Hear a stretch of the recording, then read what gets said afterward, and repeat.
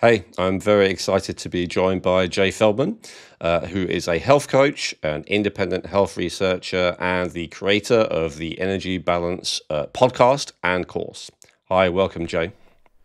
Thanks for having me on, Elvin. And thanks so much for coming back. I really enjoyed recording our first episode, as I talked about. And for anyone who hasn't seen that, I definitely recommend watching that first. It was a very good, broad interview about all kinds of topics, and also where Jay introduced himself and talked about his background and all that kind of stuff. You've probably already heard of Jay if you're watching this, because I saw we have a lot of subscribers in common. But just in case you haven't, definitely check that out. So, Jay, the reason I wanted you back so quickly, and I'm very much appreciative that you've been willing to come back. Thank you for that. Yeah, of course. No, I'm happy to. It'll be fun. Awesome.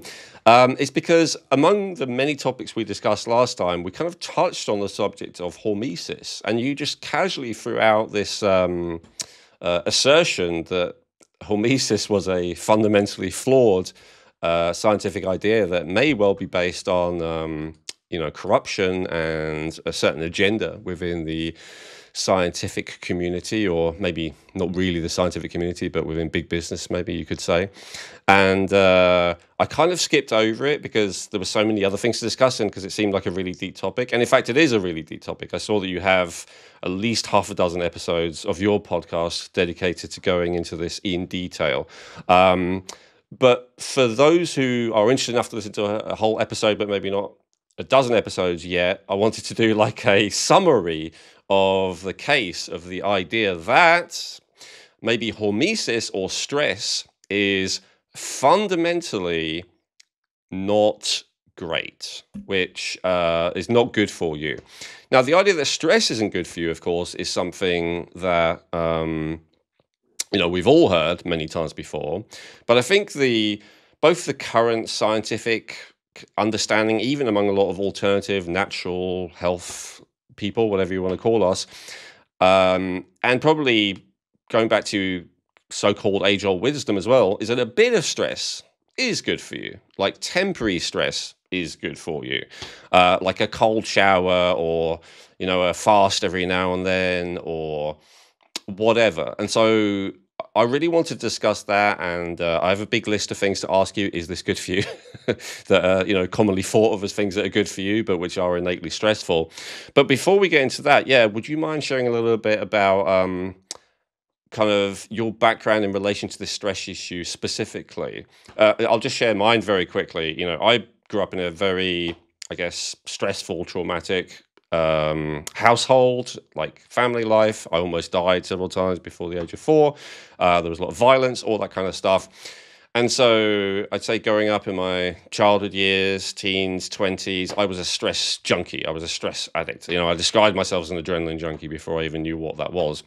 And I would say it did age me rapidly and prematurely. I wouldn't say I looked like a meth addict by the end of my 20s, but I would say I was well on the way there. So I 100% agree that a lot of chronic stress, childhood trauma, violence, adverse conditions, all the rest of it, definitely is not good for you. There's an abundance of evidence for that. However, when I started getting into the natural health world, obviously because of my background, a part of me was naturally attracted to all these ideas that, extreme exercise, extreme breath holding practice, extreme cold exposure, extreme heat, extreme this, extreme that, were all like I love the idea that these things are beneficial because they, jack up the stress chemicals again. And so when I heard you talk about that, and also, as I mentioned, I think in our last podcast, you really seem to embody that. You seem like a very relaxed guy from what I've seen, like genuinely so, including behind the scenes. So that's always great when someone embodies what their teaches. So yeah, could you share a little bit about your background and what made you start to question the very concept of hormesis, meaning good stress? Sure. Yeah. So, my background also involved a lot of stress, but it was self-induced. So, in the name of health, right? So, eating less calories, a lot of working out. I was an athlete, and so that wasn't necessarily in the name of health, but in terms of some sort of fitness goal. And then on from there, in an effort to be healthy, involved things like low carb diets and fasting, intermittent fasting, and I was not at the time viewing these as things that were stressful and providing a benefit as a result, But that is, when we dig deep enough into the physiology, that is recognized by the people who are aware of that, is that low carb ketogenic diets are inherently stressful, and that is supposed to be how they create some benefit, at least one of the mechanisms. And same with fasting. And so I had fallen deep into the kind of self-induced stress in the name of health, into hormesis essentially. And I did some cold showers. I never got into the full ice baths. I was a little before that was really popular at all. And so anyway, that was kind of my foray into it. And around the time that I came across the bioenergetic view of health was the time when my perspective on this started to shift.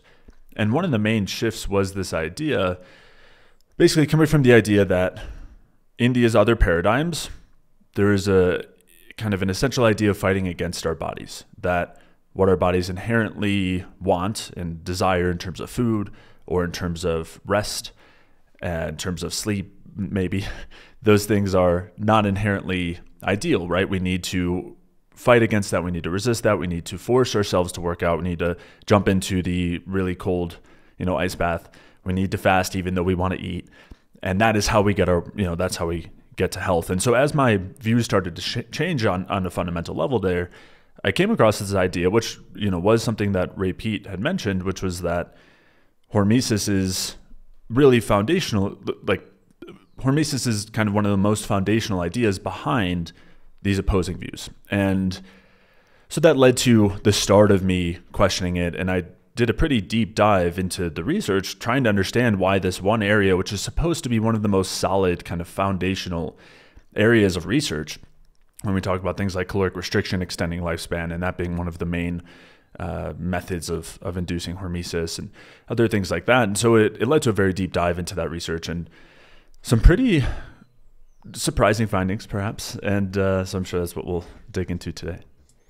Well, yeah, I mean, let's get straight into it. So can you give us an example of one of those, like in terms of, feel free to really get into the science of it. I know last time you talked about, for instance, sirtuins and AMPK, which we've talked about on this podcast, but I've never fully recommended that people pursue those avenues for anti-aging or longevity or whatever, because honestly, I didn't understand it in enough detail that I was going to do an episode about it. And perhaps the reason I didn't understand it is because there are actually some flaws in it. That's often the case. So I'm very interested to hear your perspective on that. Yeah. So for anyone who's listening and wondering how this applies, so many of the things that we're told are healthy, again, fasting, caloric restriction, ketogenic diets, cold thermogenesis, even things like omega-3s, Wim Hof breathing, and I'm sure a number of other, plant compounds like resveratrol, a number of other things that I'm sure we'll talk about, they are said to be beneficial through the means of what's called hormesis. And hormesis is the idea that a small, tolerable amount of stress in a very particular window, not too much, not too little, allows for our body to adapt and create defenses against that, and that is how we become healthier. That is a way to improve our health. And on the surface, that idea is kind of baked into our culture. So it's something that I think a lot of people think makes sense, right? A no pain, no gain, kind of like we have to grind through, we have to fight against whatever it is ourselves around us to make it, to get, to work our way out of it. And so that's, I think, kind of an ingrained idea and one that maybe makes sense on the surface. But as we'll come to get to, physiologically, it actually doesn't play out. And so one of the best places to start with a lot of these concepts is where they actually began.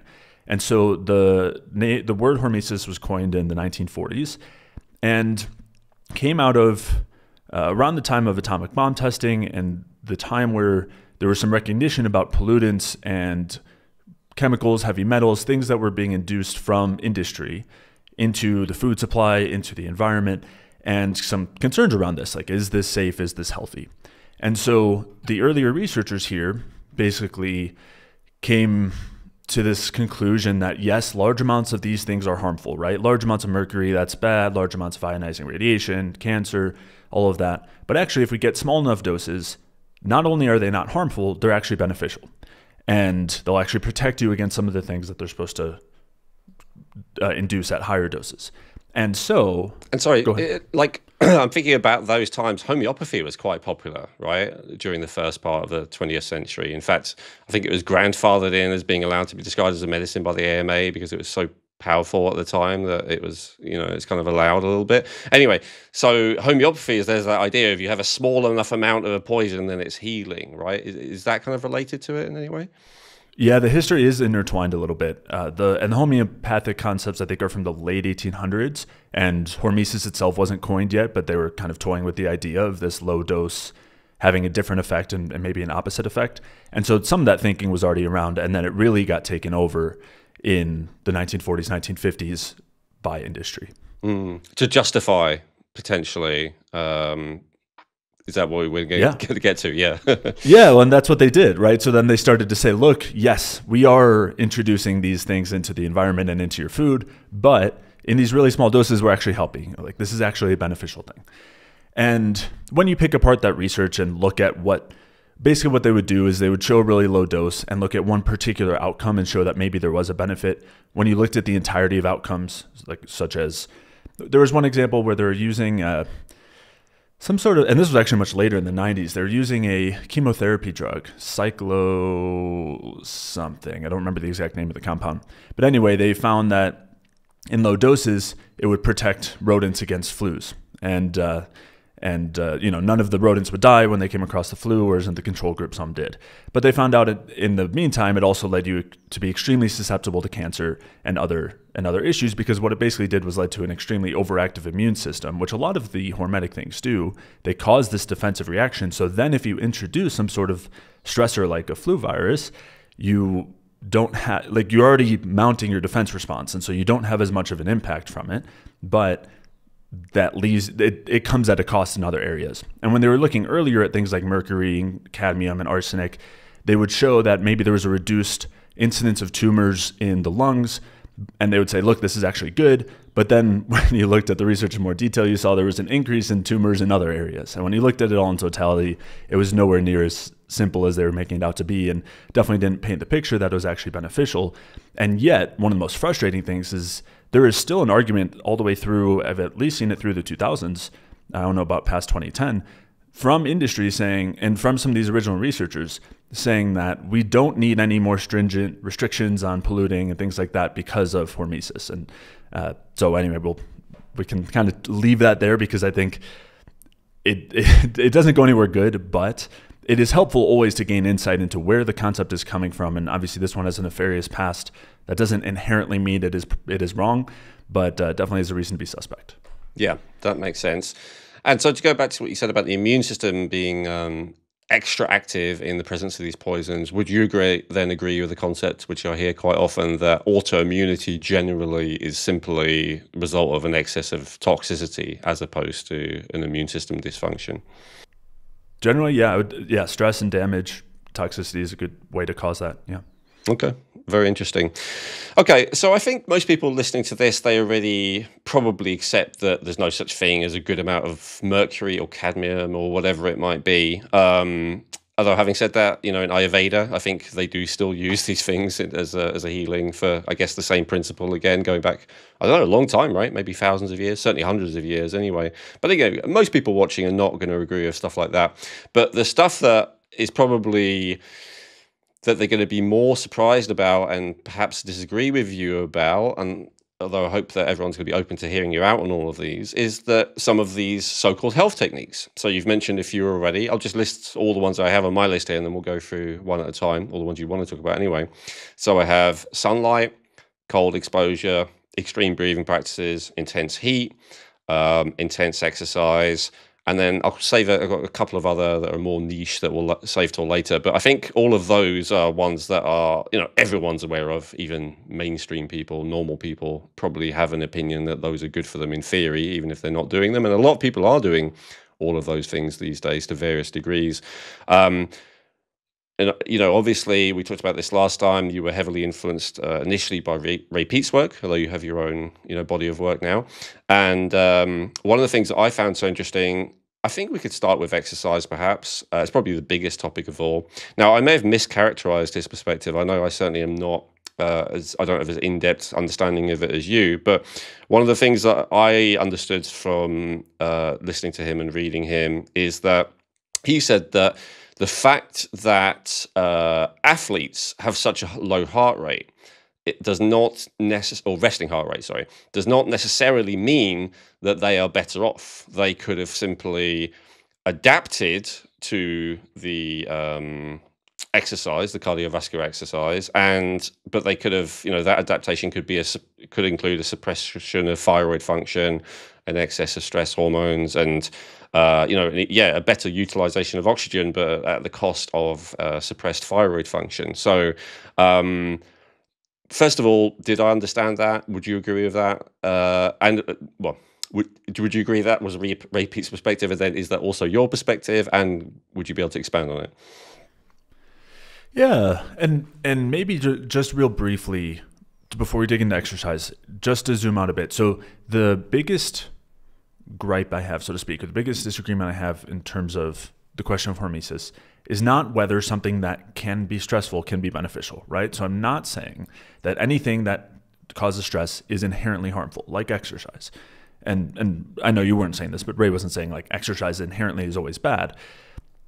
However, the central tenet of hormesis is that it is the stress in the right dose that accounts for the benefits. And my argument is that the stress is actually always going to be harmful. It is always a negative. However, there are other effects from whatever it is that we're talking about, from whatever intervention it is, whatever compound it is, that may be beneficial and may outweigh the stress effects. And that is an important distinction, because if we are doing things just on the basis that they are good because they cause stress, it can lead us to doing some potentially ridiculous things in the name of health that maybe aren't actually beneficial if they don't have other unique effects, which are called specific effects, that outweigh the stress. And so exercise is a great example of this. And as you were getting at, and as Ray was saying, like there can be some major negative effects to excess exercise in terms of what goes on metabolically, right?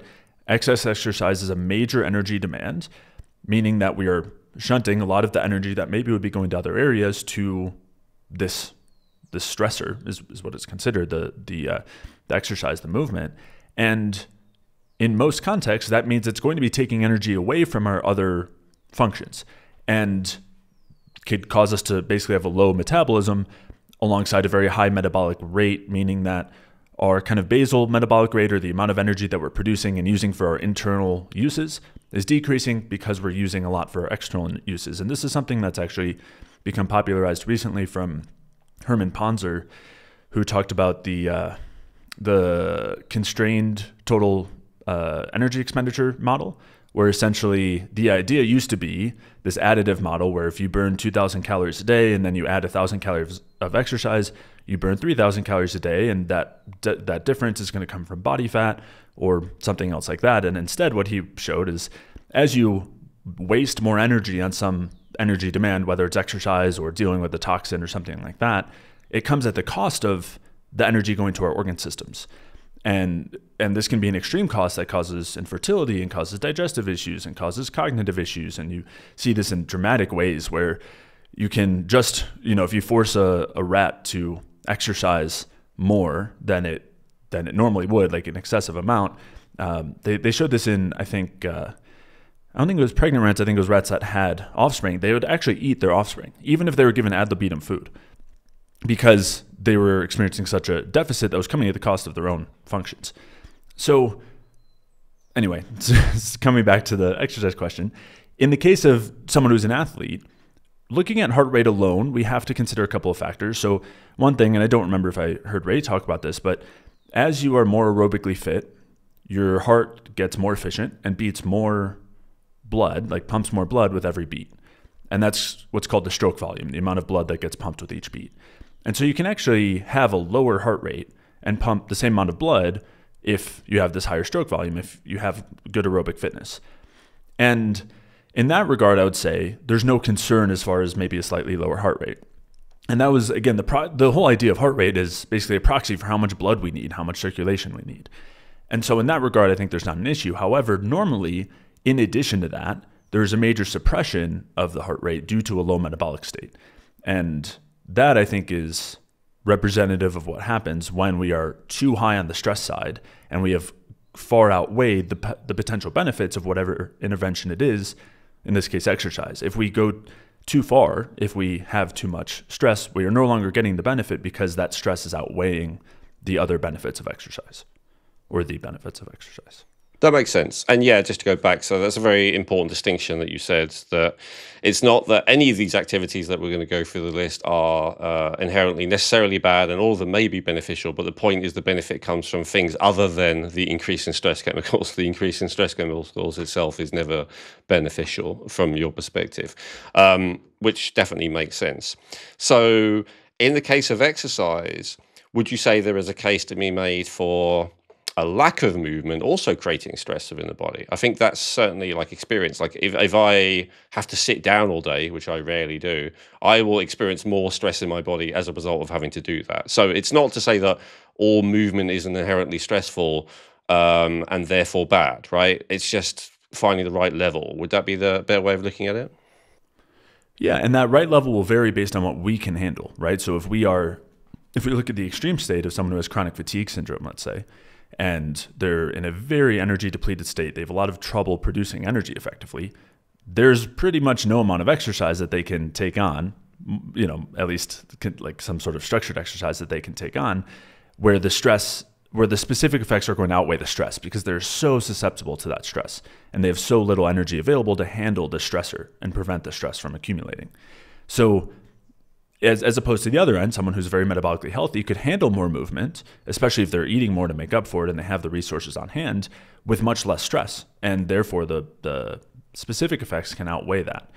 So a good example of this, and it also kind of is something that flies in the face of the hormesis idea, is that, as you're saying, there's a huge cost to being sedentary. It's associated with pretty much every negative thing you can come up with in terms of disease processes. And there is a massive benefit to a very small amount of movement, basically just enough to get out of being sedentary, just daily activities, things like gardening, things like cleaning around the house, very mild walking, we're not talking anything brisk, has a massive benefit relative to being sedentary. That obviously is not due to some major stress that it's causing, right? The stress effect of cleaning your house or gardening is going to be minimal, yet there's a major, major benefit, and that is not coming from the stress. And so it's a good example of like kind of a counter hormetic idea. And it's also important to note that in the studies, intense exercise, like a bout of intense exercise, is not enough to fully make up for being sedentary. So if you're sedentary all day and you go and work out for 45 minutes or an hour, there are still going to be negative effects from being sedentary all day, which again is an example that you can accumulate all the stress from a really intense workout session, and that is not enough that is not beneficial. That is not enough to account for being sedentary. And instead, just small amounts of movement make a huge difference. 100%. And honestly, this is what I found without maybe understanding as much of the research as you, is just, and I used to be exactly that person. I would be very still all day, and then I would like do really intense exercise, like gym type exercise for an hour, and often end up, in pain or something like that. And now I'm the opposite. I like to, stay moving around. As I say, this is probably the longest I'm going to sit all day doing this interview. Usually when I'm on the phone, which I am a lot of the day, I'm walking around rather than sitting down while I'm on the phone. Basically, I just try and find any excuse to move, but as you say, not very intensely either. It's like a relaxed movement, and that really does seem to be the most beneficial. Okay, so but for all the people listening who perhaps they have goals, like for instance, a lot of guys listening, they want to build muscle, so they want to do resistance training. Maybe there's other people who want to lose fat weight. Maybe there's other people who want to, reach athletic goals like you yourself, were very much into for a long time. So can we give them some guidance about how to do those various different practices in a way that maximizes their gains and minimizes any downside? Yeah, and that's the exact question we want to ask. And it's basically, how do we minimize the stress and maximize the benefits, which are not from the stress? And so there's a couple of things I would mention. And again, just to clarify, I'm not saying intense exercise is always bad. If we can make up for it in terms of the stress or minimize the stress from it, it can be pretty beneficial. We also just don't want to ignore the benefits of low intensity movement, and also recognize the benefits of those low intensity movements, which helps to clarify that it is not the stress that's responsible for the benefits. And in fact, sorry to interrupt, could you quickly summarize for people what the general benefits of maybe a more intense exercise are? Yeah, so with more intense exercise, I mean, we're getting a lot of the same things we get with low intensity movement in terms of circulation benefits and lymphatic flow and increased body temperature and things like that. Also, when we add tension to the musculofascial system, there's a number of benefits from that. And that, again, we don't need stress chemicals for that. It's just the actual tension itself. And that tension specifically on the muscles is what's responsible for building muscle and building strength as well. And so there's been a lot of conflation that's so slowly being parsed out in terms of building muscle, where for a while, the idea was you needed to stress the muscle more to build more muscle. And more lactate, more oxidative stress, more damage, the idea is that that would lead to more muscle. And part of that was because they would see when they caused more damage to the muscle, there was more protein synthesis, right? And that's supposed to be the thing that builds muscle. But what's now starting to be recognized is that extra protein synthesis is just going to repairing the damage, not to actually building extra muscle on top of it. And that's why we get all this additional muscle protein synthesis. So instead, we do need an amount of tension on the muscle. We just don't need it to be maximally stressful. And so what that means is we don't need major amounts of volume in terms of our exercise, which, it's something that kind of used to be the thought process. But rather, we just need to be having enough to get that sort of stimulus on the muscle. And we especially need to focus on our recovery and our hormonal state. And that is the next piece. When it comes to building muscle or strength, what they find is that the hormonal state matters much more than the specifics of what we're doing. Where if they inject someone with supraphysiological levels of testosterone and don't have them work out, they'll build more muscle than the person who does work out without the testosterone. I did see that study. Now, again, very interesting. Yeah, and the way that testosterone works, more so than directly causing the building of muscle, it impairs the breakdown of muscle by the stress hormones like cortisol. It blocks that effect, which tells us that really if we minimize the stress and recover from it as well as we can, meaning lots of fuel on board, especially lots of carbohydrates, and normally fats too, both of which are used during typical muscular activity, that is going to be the best way to turn those stress hormones down and allow for the building of muscle, as long as we have enough stimulus on it, which again, doesn't require massive amounts of volume. We don't need to spend hours and hours in the gym or anything like that. But rather, we can focus more on recovery and really, I would say, we want really good sets, let's say, if we're talking resistance training or anything, we want to have really intentional movement as opposed to excessive volume with less intentional movement. Basically, when you say excessive volume, sorry, do you mean more? Are you saying excessive weight? Are you saying excessive amount of reps? Are you saying excessive amount of sets, or do you mean all of them? Yeah, so reps and sets really. Like we don't, and it's hard to prescribe a specific amount because so much of it can be individual, but in a lot of the studies, really very little is needed for muscle maintenance and really very little is needed for muscle growth. Just a few sets per week in each body part is normally enough for growth, and you don't get much benefit beyond that. So so it's really more of a set and rep side of things where we don't need to go too heavy there, which I shouldn't say heavy because that'll cause confusion, but we don't need too much in terms of volume. We don't need to be doing too much in terms of reps. It's more about getting enough to get the stimulus on the muscle and then recovering really well. And as you said, not even because, like Arnold Schwarzenegger, all these guys were like, push it 100%. And, if you do your last few reps, even with your muscles trembling and you can only go halfway, that's good. But, my understanding is those guys are on so much anabolic steroids that maybe what worked for them isn't what works for the average person. So what would you say in terms of amount of intensity? Should guys be trying to give it 110%, like squeeze out every last rep, to the maximum amount, or is that counterproductive from your point of view? So it does. So you're right. Also, it's a really important consideration. If somebody is using various anabolic steroids, we want to be careful taking their anecdotal advice for sure. Because different state of the body essentially. But when it comes to the how much muscle fatigue do we need and everything, we don't need to do constant drop sets and heavy eccentric loading and things like that. The eccentric loading actually causes more damage and less improvements in strength and muscle gain. So I would I really would suggest not going heavy on the eccentric side. But when it comes to getting more tension on the muscle, we do get the most tension when we're at the end of the set, right? If we're doing 10 reps and 10 rep is, we can't do more than that. Let's say 10 is our max for whatever weight we're doing. the most benefit in terms of tension on the muscle is coming at those 8, 9, 10, 8, 9th, and 10th reps, more so than the first few. So I would say there is a benefit to getting to the point where you're having more tension on the muscle, because we recruit more of the muscle fibers and create more tension as we kind of get deeper into the set. But it doesn't mean we need to go to like extreme levels of failure after that. Yeah, I think I was talking about like sometimes they would break their form just get another rep or two in, that kind of stuff. Yeah. I generally would not suggest that. Yeah, makes sense. All right, well, before we go to aerobic exercise, just a little bit more on anaerobic exercise. So I think the very idea of anaerobic exercise is that, you are pushing yourself to the point where your body is no longer able to utilize oxygen, right? That's what the term anaerobic is. And so by pushing yourself in an anaerobic state, you kind of increase your anaerobic capacity. And so it kind of sounds a bit like a hormetic process to me, anaerobic exercise itself, from the perspective of it's kind of pushing your capacity to create energy despite being in an oxygen depleted state. Would you agree with that, or would you see it differently? I think that we're going to dip into stress much quicker with anaerobic versus, let's say, aerobic, right? You can jog for a lot longer than you can sprint before you're producing stress hormones.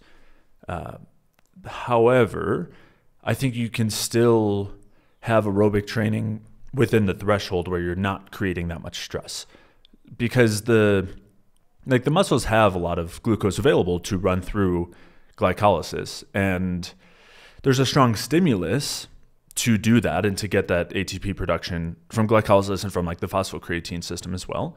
But if you're not, like, there is a point, the stress point tends to come about when we've run through whatever we have at that moment and we are in a momentary energy depletion, and then it can continue. And the whole point of the stress response is to recruit more fuel, right? That's what glucagon, adrenaline, and cortisol do. They stimulate the muscles or other tissues to produce energy in that moment, to kind of force it and provide a lot of extra fuel from the liver and adipose tissue, depending on what we're doing.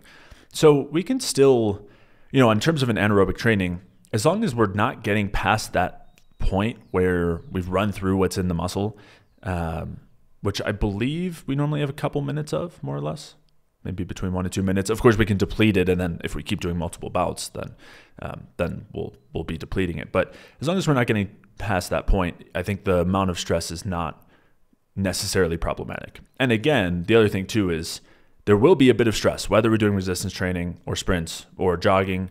The question is how much and how does it compare to the benefits?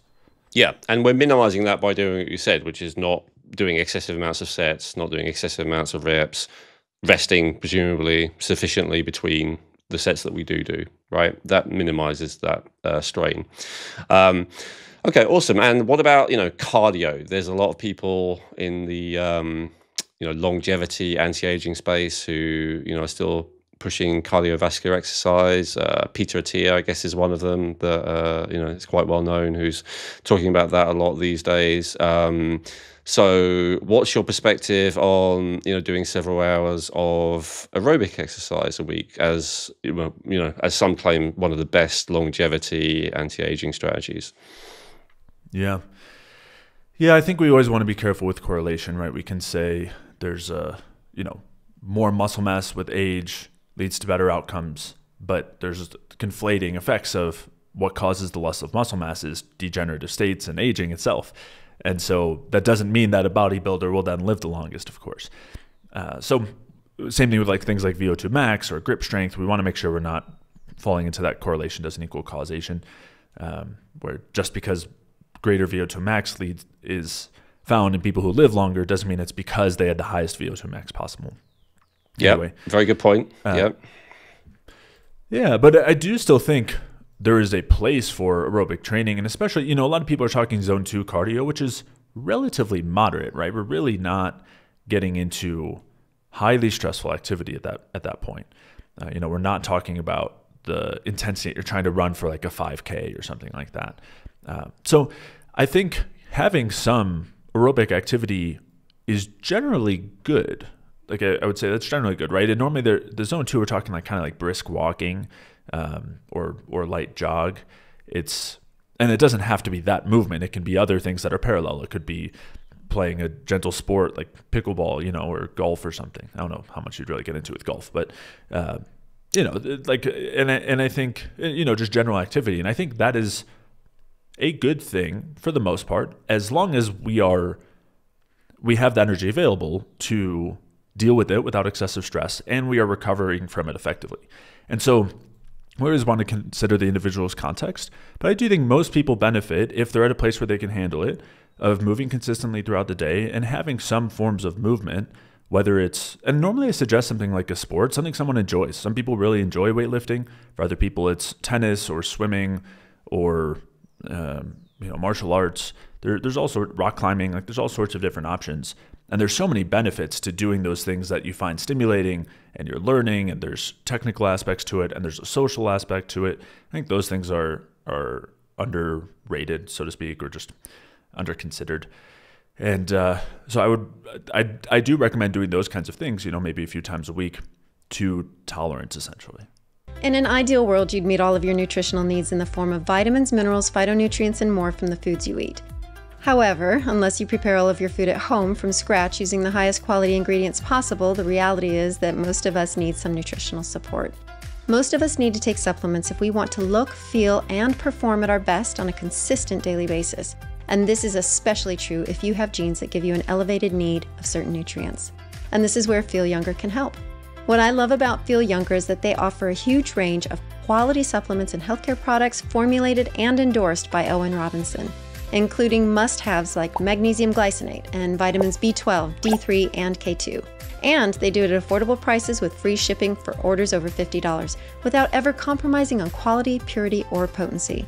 To learn more about how Feel Younger supplements can give your health a boost while supporting this podcast, please visit feelyounger.net and use promo code Rejuvenate to get 20% off your first order. That's promo code Rejuvenate for 20% off your first order at feelyounger.net. And would you say the attitude you take to it also makes a significant difference? So if you're kind of pushing yourself, forcing yourself, I'm going to, break, I'm going to run faster or further or whatever it might be than I have ever before. I've got to do it. I've got pressure on myself, all of that kind of thing, versus I'm doing this to have fun. I'm doing this to enjoy myself. I'm going to do it in a relaxed way. I'm not going to overdo it. Do you think that probably has a bigger impact than maybe the specific choice of the type of exercise potentially? I think it has a big impact. And I think another thing too, something that we don't often consider because we're so used to pushing and forcing, is our bodies, when we have the energy available, they tend to have a desire to expend it without needing to force it. And I've definitely noticed this personally in different forms of training where, with things like kickboxing or mixed martial arts, Muay Thai, for a long time, I would have a resistance to want to expend energy, right? It would be more of kind of a slower movement, just doing what I had to do to complete the activity I was trying to do, as opposed to a desire to be more explosive or a desire to expend energy. Or another example, like running around the yard with my dog. It's like, I'm not forcing myself to try to run as fast as I can to catch her or to not be caught by her. She's going to be faster than me, but I still want to try to outrun her because it's fun, it's enjoyable, and I have a desire to expend that energy, as opposed to us really forcing ourselves when we don't have that energy there. We're really, that perceived exertion, that we're really dipping into that stress there. And so I think we want to use that as our gauge to determine kind of where our limits are. And as you were saying, when we're thinking about things in the terms of having it being enjoyable, having some sort of goal that is not like that, maybe is a more technical goal, or we're having fun, or it's a social thing, I think that makes it easier to not force the energy expenditure, and we'll kind of land where our bodies naturally want to land. Yes. Yeah, I agree. I remember I was listening to someone a while ago complaining about how this person that they were with is lazy because they never wanted to exercise. And I said, look, I wouldn't see that as a sign of laziness. I'd see that as a sign of ill health, because if you think about it, like, say someone doesn't want to eat, you don't go, oh, they're too lazy to eat. You would go, there's something wrong that they don't want to eat. And I see it as the same with movement or exercise. Like, if someone doesn't want to do it, that is a sign that there is something wrong that needs to be addressed, because the natural state is actually to want to move. And, I'm still certainly nowhere near perfect, but I've observed that, for a long time, I was just doing walking, as I said, after being so intense, for a couple of years, I was only walking. And now, I quite often, I want to burst out into a sprint. And I sprint for a minute, and then I walk for a couple of minutes, and I sprint again. And it's just because it's enjoyable, it's natural. And as I say, I also do it alongside my dog, who, despite having tiny little legs, still can beat me, which is humbling. But it's an organic thing. You're doing it because you actually have a desire to do it, because it feels good to do it. And I actually think that is the best. And I think it's the same with lifting weights as well. It's kind of fun to do it, when you're at a certain level of health, or whatever it might be, pull-ups, push-ups, whatever you find fun. So I think that thing of doing it so that if you always enjoy the process, you're unlikely to overdo it to the point it's really stressing you. Would you agree with that? Yeah, I agree. And I think, as you were saying, you're talking about laziness, people who just don't want to move or something. And I don't really believe in laziness. I think I can't think of a regard where I think it makes much sense, right? If we're talking in a work sort of idea or an exercise sort of idea, I think there's a reason why somebody doesn't want to do something or doesn't have the drive for it. Sometimes it's physiological, where we're not producing enough energy. Maybe it's another situation where we don't feel fulfilled in what we're doing. We don't feel like we're actually contributing and helping the world. And so that's why we aren't inspired to do the work that we're doing and are considered to be lazy or something. But anyway. I think it can be emotional as well. Like Tony Robbins said always, emotion comes from motion. And I think there's a grain of truth to that. And I think if you have a lot of feelings that you don't want to feel and you're trying to repress, the correct way to repress feeling is to hold a lot of tension in your body to suppress feelings. And then when you move, especially when you move intensely, often feelings start bubbling up. And so I think that is part of it as well. And, a lot of people, it's understandable they want to repress feelings. Maybe they've got some very painful stuff going on in their life, or they have. And but again, I see it as a sign of something wrong. Maybe, as you say, not physiological. Maybe it's more psychological. But there's something that needs to be addressed, I would say, if you don't want to move. Anyway, we could obviously talk about this all day. Let's go to the next one on my list. Sunlight. So sunlight is another thing which I would say potentially comes under the category of hormesis. It's often described as a benefit of that. For instance, UVB light, is considered to be the frequency that burns, if I've got that right, but it also stimulates vitamin D production. So that kind of sounds like a hormetic practice to me. Can you give us some insight on your perspective on sun exposure? Yeah, it's another good example where sun exposure can definitely can be a stressor, right? It can cause direct damage in that regard that can make it to be a stressor. It can also just cause depletion of energy, as it's between the heat and UV light. And at the same time, it has other effects that I would say are generally beneficial. Effects in terms of the benefits of red light from the sun, and those direct kind of structuring effects in terms of the water in our cells, and stimulating effects metabolically, and restoration in terms of energy production. And there are benefits of that same UV light as well, whether we're talking vitamin D production or the effects on steroid hormone production, like other steroids, which it does benefit, and effects in terms of like neurotransmitters as well, right? Increasing dopamine is something that will happen from sunlight. And also the setting of our circadian rhythm, right? There are these built-in kind of systems that we have that are meant to be induced by exposure to sunlight.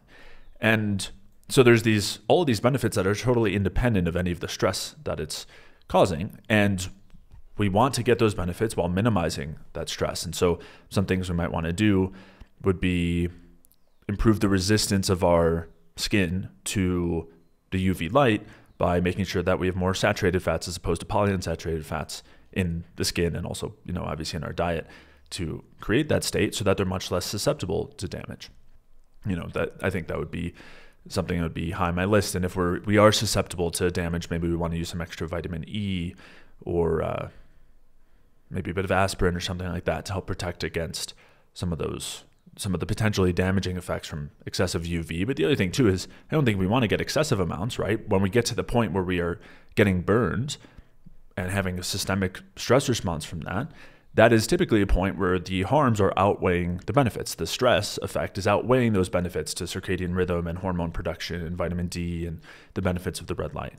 And so we want to also make sure we're dosing it in a way that we're not getting excessive stress. And so normally we want to go to the point where we're not getting burned, and then that's enough sun exposure. And we still have beneficial adaptations to that too, and we can still get tanner and then have a better response to sun in the future as well, and be more resilient. So yeah. I think there's certain situations as well, like people with beriberi, for instance, like vitamin B1 deficiency, like sun exposure would often be the thing that tipped them over the edge into extreme illness because they couldn't handle it. Excessive vitamin A in the skin as well means that you're more likely to be burned by the sun. So there's kind of factors like that. What about, so in terms of benefit of sunlight, these days, a lot of people might think of Andrew Huberman, who recommends going out and getting sunlight in your eyes, within the first 30, 60 minutes of being awake. Why? Because you get a lot of blue light, which stimulates cortisol, which is a good thing. So that's his perspective on that. And I guess it's not just him. So can we talk a bit about blue light and cortisol? And is it a good thing to spike that cortisol after we wake up from your perspective? Yeah, so I think that's a great example of some backward hormetic thinking, because I think there are benefits to the sunlight and even the blue light as well. But I don't think it is anything. I don't think those benefits have anything to do with the cortisol that would potentially be produced in that state. And instead, I think it would be those other effects, which are independent of cortisol. You don't need cortisol to have the improvements in circadian rhythm that you would get from having blue light, which, by the way, is much lower in terms of the amount in the sun in the morning. Normally that's one of the times when it's lowest in blue light, and it's much higher later in the day. But there's still some, of course. But I think it's good for stimulating wakefulness. We just don't need that cortisol. In fact, we already have high cortisol before that, right? The time when our cortisol is known to peak is basically right when we wake up. It's called the dawn phenomenon, when in regard to blood sugar increasing at that point as a response to the cortisol. But that's normal. That's kind of like our normal alarm clock to wake up in the morning is that burst in cortisol after we've basically had run out of our fuel or used up all of our fuel during the night. And I would say one of the first things we want to do is try to get that cortisol down, or we want to minimize that stress in the morning. And that's why I would recommend having breakfast with some carbohydrates to bring the cortisol down. But I don't think any of the benefit of sunlight in the morning is coming from cortisol. If it was, we would already get the benefit without the sunlight because we already have high cortisol in the morning. Well, okay, yeah, but not everyone does, right? So, in the alternative functional medicine kind of thyroid optimization world, but not the repeat thyroid optimization world, the thinking is often that a lack of cortisol, especially morning cortisol, is something that contributes to hypothyroidism. There are a lot of thyroid doctors who are, again, optimization doctors, not the mainstream ones, who still say that, in many cases, they actually supplement people with cortisol for a while before giving them thyroid, because you need a certain level of cortisol for the thyroid, the T3, to actually get into the cells, and that so having a low morning cortisol is really a problem from their point of view, a problem that they try and fix by giving you cortisol. So what would be your and I'm not saying I 100% agree with this. I've never had to come across it because my morning cortisol is high, which is what they say it should be.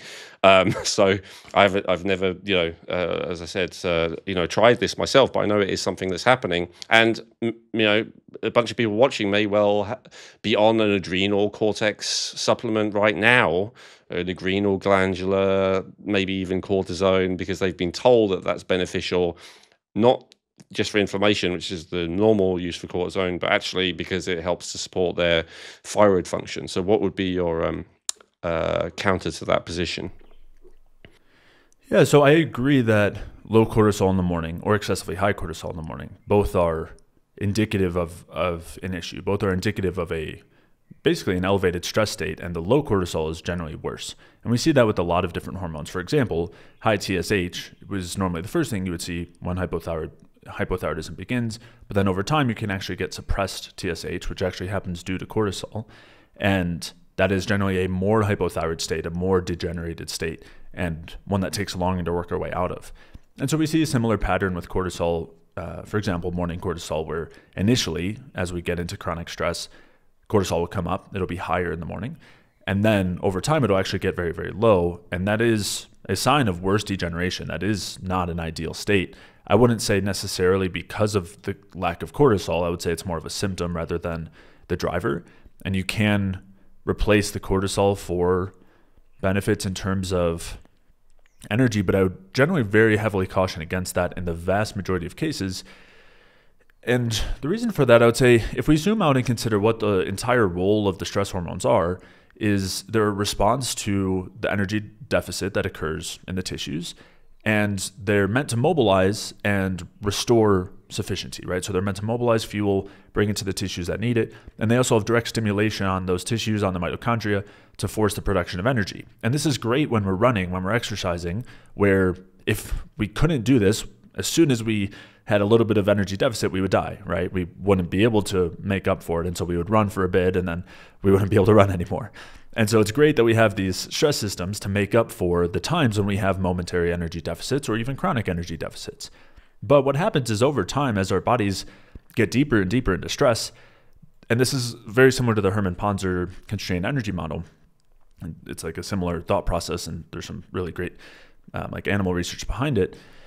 But basically, as we get deeper and deeper down, our bodies say, look, we actually can't keep like paying the bill here. Like we are accruing so much debt by taking this energy that we do need for our brain and our digestive system and our liver function and kidney function and all these things. We've been using the energy that was supposed to go there to deal with these stressors. At a certain point, we're recognizing like we can't keep doing that. That debt is accruing, and so they reduce the stress response, and we then are less able to handle any of those stressors, right? Our tolerance, so to speak, of exercise decreases further and further because our bodies are more resistant to providing the backup fuel to that because there's less and less available, right? We're seeing such degeneration because we're not able to function. So when we're in that extreme of a state, I would say we don't want to replace the stress hormones because we are then just forcing, like that, the stress hormones themselves don't provide energy. We're not providing ATP. We're providing a signal that forces the production of ATP at a cost. And that's a state where our bodies have already recognized that the cost is too great and that's not worth it right now. We're supposed to have low energy because we can't afford it. We can't afford to have normal amounts of energy. So that's a state where I would say we don't really want to add stress hormones. We want to work on fixing our energy production and minimizing the stressors so we can get to a point where our bodies are able to foot that bill. Like they're able to then say, yes, we can have enough energy to deal with whatever it is. And maybe we can dip into our stores a little bit because we have some stores to dip into. We have some resources. At that point, maybe there's a moment where it makes sense to provide a little bit of the stress hormones to kind of bridge a gap. But I would really prefer to let the body adapt on its own as opposed to guessing as to where that might be and then still providing a forced response. Because if our body's not producing the cortisol on its own in response to the stress that it's dealing with, that's really a sign that it's not ready to do so, I would say. Yeah, I 100% agree, and I don't think I've ever recommended cortisol on an adrenal glandular to someone, but as I said, it's very common, so I wanted to talk about it. But I 100% agree with that. And so you would be looking at, just to confirm, building the strength of their metabolism, their ability to create energy, rather than supplementing cortisol in the majority of cases, right? Yeah, and while chronic stress is a feature of what causes that state, like it's not normally just external stressors. It's not normally just we are exercising too much or we had a lot of psychological stress. Normally there's some really fundamental issues metabolically. There's normally major bacterial overgrowths. There's vitamin deficiencies. You're talking about B1 deficiency. Those things are pretty commonly seen in chronic fatigue and these kind of adrenal fatigue sort of states. So I didn't have it on my list, but you just kind of made me think of this because it's kind of related to it. So I 100% agree with that. And I 100% agree with what I understand to be Ray Peat's philosophy in general of minimizing stress. What I don't understand then is the advocacy for coffee, which, suppresses adenosine and increases those stress chemicals. That's my understanding of it. It's my understanding of theory, but it's also very much my lived experience. I used to run on coffee all day, all night. As I said, it really was one of those factors that I felt prematurely aged me. Say all night, but all day from the moment I woke up until nighttime, I would have a lot of coffee. And again, you probably agree that anything, even if you think it's good, if you have it excessively, is bad. And I'm sure I overdid it. But yeah, as I understand, the fundamental mechanism of it is it lowers adenosine, which is this calming neurotransmitter, and so because of that, the stress chemicals like adrenaline and noradrenaline will go up and do go up, and heart rate goes up, and all of this kind of stuff. So, what is the yeah, I can't reconcile those two perspectives between minimizing stress chemicals and then recommending coffee. Could you explain that? Yeah, so in the way that the average person uses coffee, I do think it's stressful and problematic. Okay. And normally that is, as you said, excessive amounts. Normally it's something we're relying on for energy. Oftentimes, I mean, the average person I think is starting their day off with black coffee, and they're often not having breakfast. Maybe that's in place of breakfast, or if they do have breakfast, it's quite a bit later. And I do think that's not a good idea, because there is an aspect of coffee that is pro-metabolic, just like thyroid hormones, just like B vitamins, where they're stepping on that gas pedal. And if we're doing that when we're already in a high stress state, like first thing in the morning, right? We talked about that high cortisol. I don't think that's a good idea. Like that is a way to set us up for blood sugar regulation issues the rest of the day, peaks and crashes, high stress hormones. I agree. I don't think that that's ideal. And we definitely don't want to just rely on this in place of good energy production. But I think that when coffee is used properly, it actually has been shown not to have those sorts of effects. So there's normally a small adjustment period. I think it's about a week or so, or 4 days, 5 days, where tolerance, so to speak, develops, where initially, if someone's using coffee, especially, they're doing it on an empty stomach and everything, they will get this big stress response. But as somebody adapts to it, that decreases, and very quickly too. It's not like we're talking months and months. Normally it's a very short amount of time. And when used in the context of a good metabolic state where we're not already prone to stress, right? So in the same way someone could have exercise intolerance, people could have caffeine intolerance or just stressor intolerance, and that is going to cause the upregulation of stress anytime anything is stimulating. And so coffee would be one of those things, just like movement would be. But in the case that we're not in that situation, there's some good evidence that coffee actually lowers cortisol, lowers epinephrine, keeps the free fatty acids down. And I would say also has a lot of protective effects at the liver, protecting us against endotoxin, protections in the gut, and lowering serotonin production, which I think that's another thing too when it comes to adenosine. There are different ways to create calming effects, right? So we could have, something like GABA or things like that, but the adenosine is actually often involved in serotonin production. So by inhibiting it, you can actually lower serotonin, which I would think is generally a good thing. So I think that there are actually benefits when it's used properly is kind of the short of it. And I also think if you're able to have the coffee and still be very relaxed, that's a good sign, and a sign that it's generally going to be not increasing those stress hormones. That makes sense, but could it be both extremes though? Because I've seen people who massively abuse stimulants who get no effect from coffee, but it doesn't feel to me that it's because they're so healthy. It's because they're so, adrenally overstimulated that they don't notice anything. Definitely. Okay, so it could be either extreme. If you don't have much of an effect from coffee, you're either massively over abusing stimulants and overstressed, or you're metabolically healthy, basically.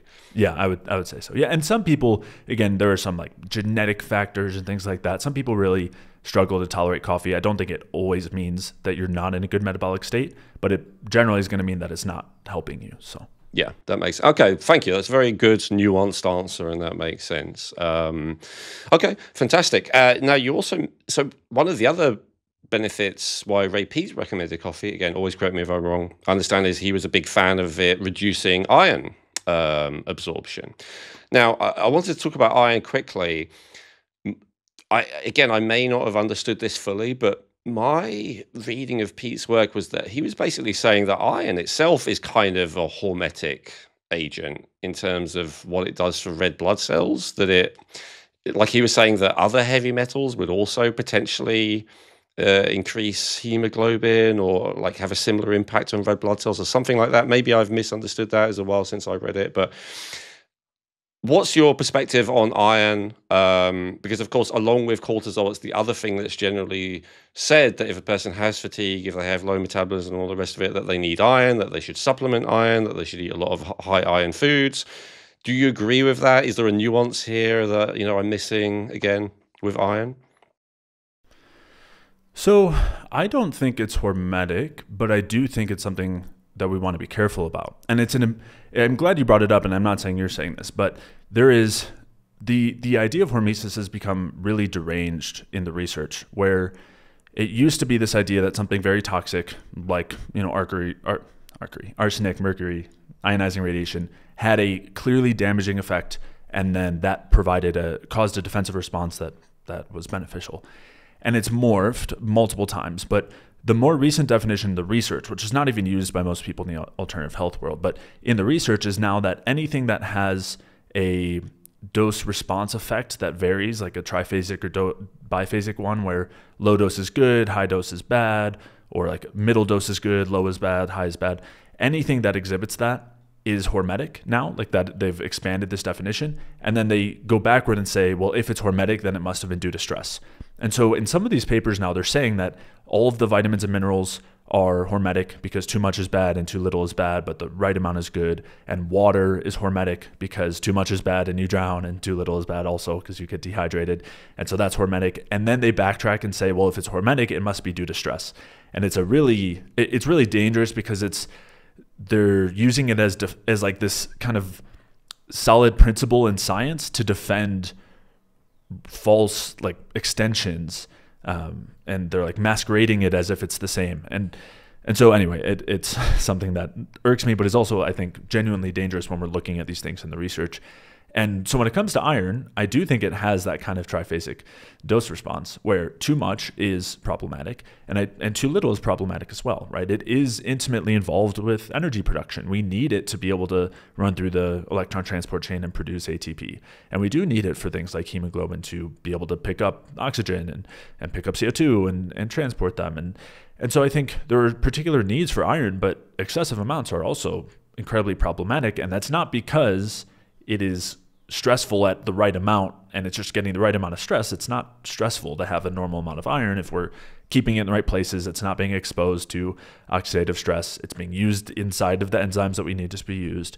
And I do think there's a such thing as low iron. I think it's overdiagnosed, and there's so many other factors that aren't considered. And there's also the idea of excess iron in the mainstream is largely ignored.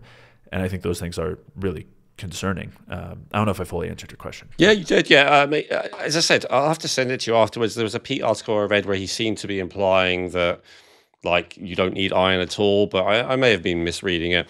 But anyway, I 100% agree with your perspective. So the question, I think, there's a lot of debate about vitamin A in this world, which we won't get into because it's not on my list here. But, I think everyone agrees there's a certain amount that's toxic. And then almost everyone agrees that there's a certain amount that's beneficial. And so it's the same with iron, as you just said. So the only disagreement usually is where that line is, right? What is beneficial and what is not. So with iron, would you use ferritin? And do you have like a different optimal range than maybe the average practitioner as to what you would see as like ideal?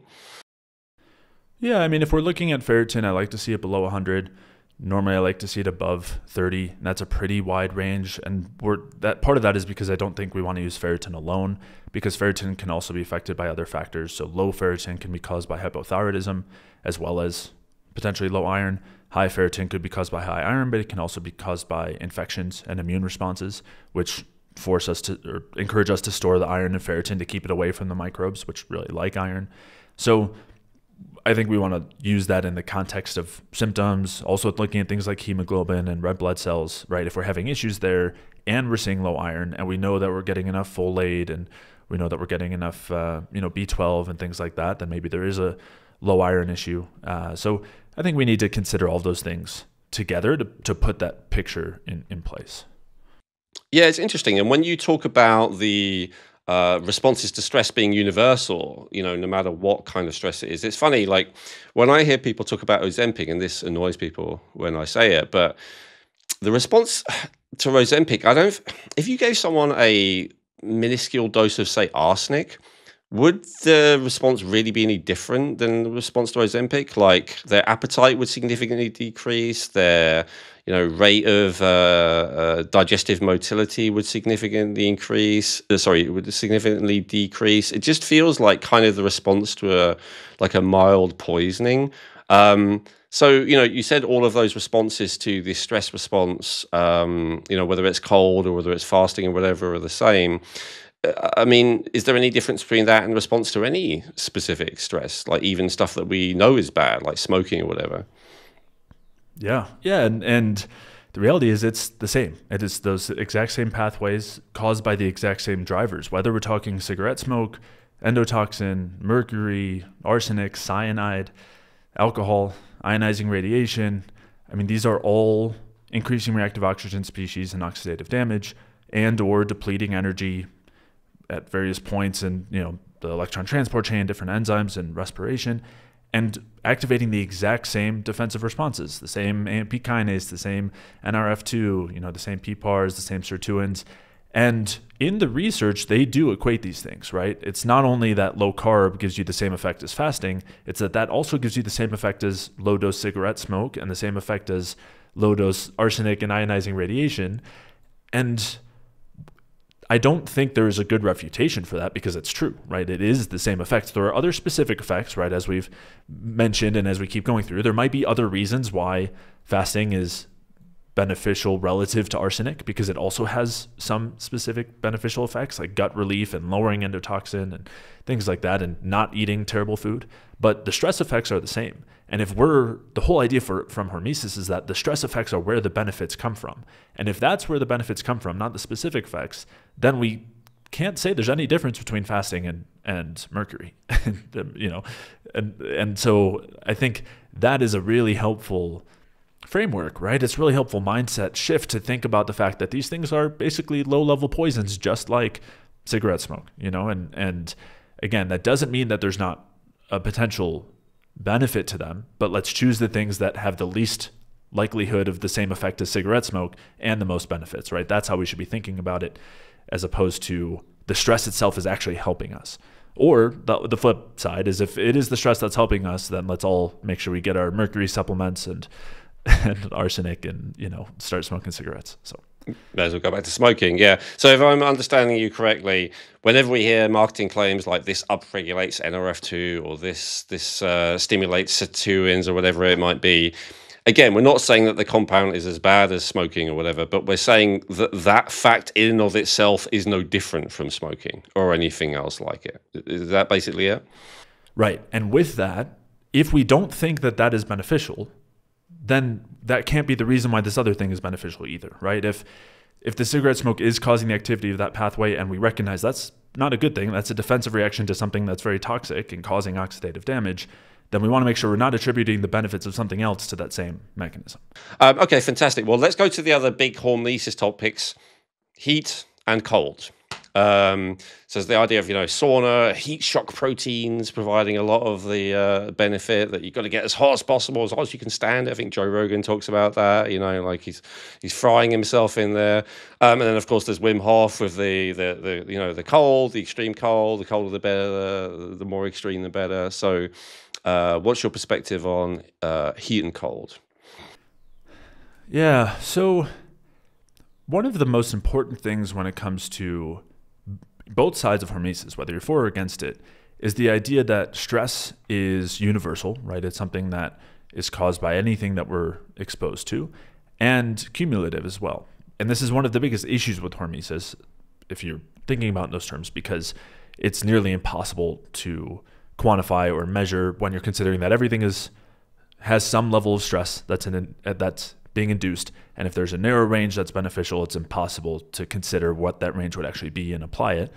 But the reason I'm saying that is because the response to hot and cold is not any different in terms of what's going on physiologically there's some differences, but the stress effect of hot and cold is no different than the stress effect from calorie restriction. And it's not different from the stress effect of ketogenic diets, and it's not different from the stress effect of resveratrol or the breathing that we'll get to, which is why it's paired so well with cold in terms of Wim Hof.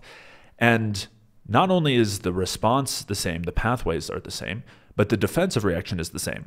So you can, in these studies, they will do calorie restriction and find out that the rodents are more tolerant to cold as well, because it's a universal response to stress and a universal defensive reaction where our entire body is organizing itself toward defense against any stressor, right? Same with like an immune response and an infection from cold, which we'll come back to that with Wim Hof as well, or Wim Hof breathing, and that'll quote unquote protect you from infectious agents. And so that what we're doing is we're entirely orienting the organism toward defense against stress, as opposed to toward complexifying and moving forward and improving the capacity of what could be, right? Improving our cognitive function, or shifting toward better energy production and expenditure in a constructive way. Instead, we get into a defensive, more hibernating type response.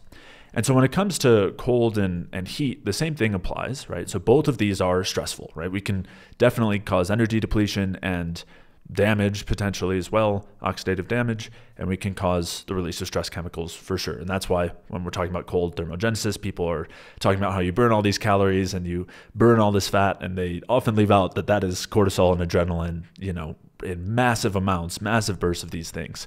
That is dramatically regulating your fat burning and your calorie burning.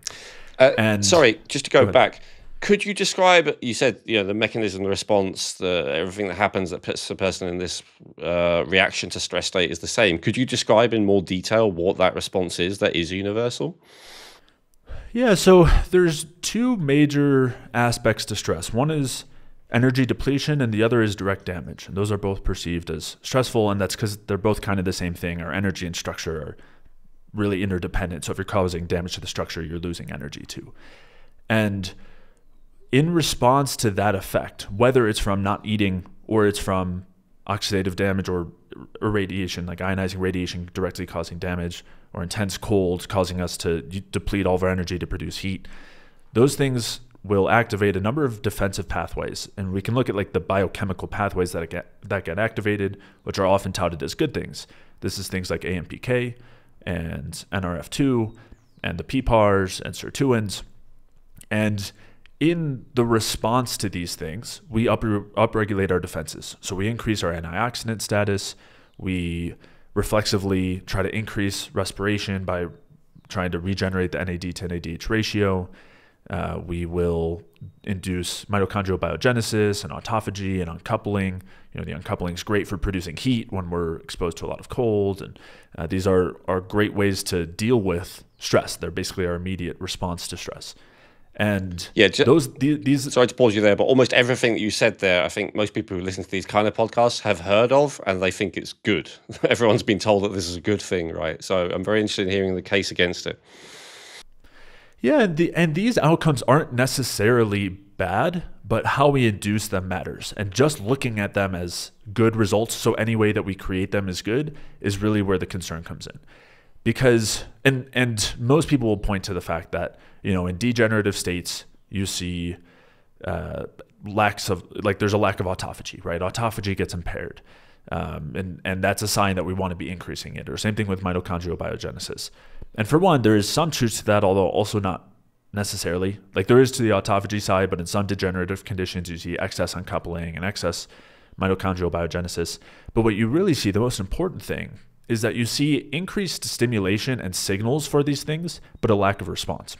So in degenerative states, you still have not only the same, you actually have more reactive oxygen species, more oxidative damage, more energy depletion, but less of the adaptive responses. So the signal is already there. And instead of us saying there is an issue with the response, we instead say the fact that there's a lack of autophagy means we need to create a stronger signal, right? The solution is to create more and more of the reactive oxygen species, more and more of the oxidative damage to get the effect that's already not happening. And it's a really concerning mischaracterization, right? When you take someone who is dealing with insulin resistance or some other, cardiovascular disease or some degenerative condition that already has a lot of oxidative damage and a lot of stress, and you say the solution here is we need to add more stress on so that you can get your autophagy going. They already have the stress there. Their body's already trying to do autophagy and it can't, right? So we're kind of misapplying these concepts. Or we could be forcing it. Again, it. It's not that, right? So if you fast for a week, you will stimulate more autophagy, but you're forcing it. Right. And at that point you're coming at a major cost.